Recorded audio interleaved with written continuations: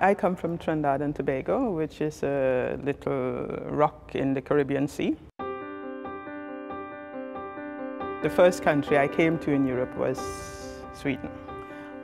Trinidad is a very small country, and I grew up in a context where it's a small but very wealthy country because it's an oil-producing country. So I grew up in the 70s. I went to the best schools. I was always told that to whom much is given, much is expected, and much was expected from me.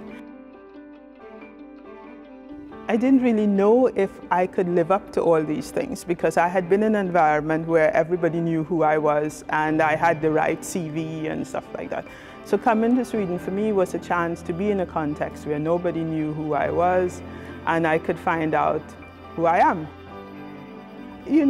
For me this is great, I can just get on with my life. I don't have to be always, you walk down the street in Trinidad and it's like a constant sort of, you feel like Queen Elizabeth, hey, hey, hey, hey. And I don't know, it never suited me. Here I can get on with my business and I appreciate that very much. I have moved around a lot because I get excited by new opportunities.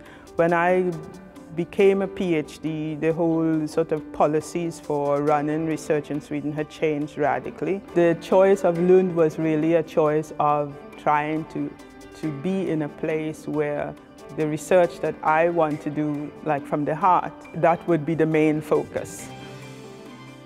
Looking back on it, all these different places I have gone to have been a bit of a search for finding that space where I could feel comfortable doing what I want to do all the time, and also looking for places where I could make a difference.